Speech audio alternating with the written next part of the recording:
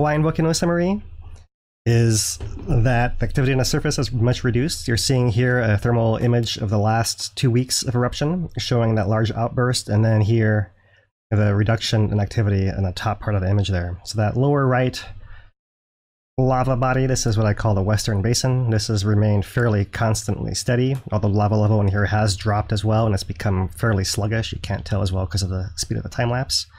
But the biggest change is obviously here in the eastern far part of this camera view, where last week we had activity coming from the southern fountain within this eastern lake, switching to the central vent that then poured into and refilled that basin and continued that lake. And both of those sources have shut off this past week here. That's how it visually looks. I plotted for you guys on here. This is the whole last month of precipitation here at the National Park, the Visitor Center on top. And on the bottom, we have the tilt plot from Kīlauea Summit for the past month as well. So what you can see here is these are numbers on top of inches per hour, and these are, every bar is 1 hour. So this is how many inches per increment here. So you can see there are several periods of time where you got 1.5 inches, over an inch. In total, the rainfall at the summit of Kīlauea was reported by the USGS to be over 1 foot. 0.3 meters. Some of the gauges I've looked at suggest it might be as much as 17 or 18 inches that fell in the area. So a huge amount of water likely affected the tilt signal. The tilt signal is what you see here on the bottom, and you see that previously we were having this pattern of minor variations with small deflation inflation events, and even these were causing surface expressions. And when we had the combination of, this is likely a steeper drop right here, combined because of this large amount of water, perhaps. It's not quite clear how these untangle.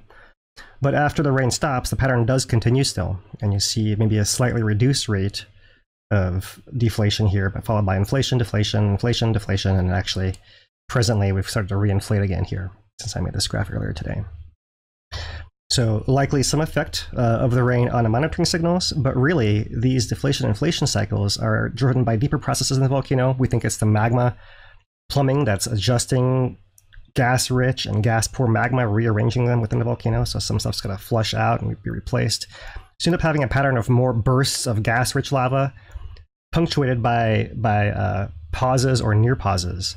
And this, in fact, is a pattern that we saw about 1 year ago in the 2021 to 22 eruption. So this is a time lapse from January to March 2022.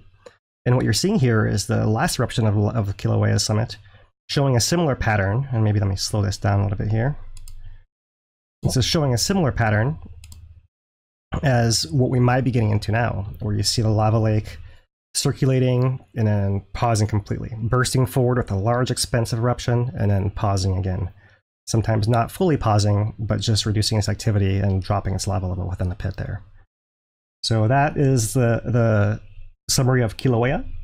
And for Mauna Loa, we'll just share this image from Raymond Nayert to Hawaii Tracker. That's showing an image of the steam coming from a Mauna Loa lava flow, taken from an image in the Saddle Road there. So that sums up the activity on our volcanoes for this past week.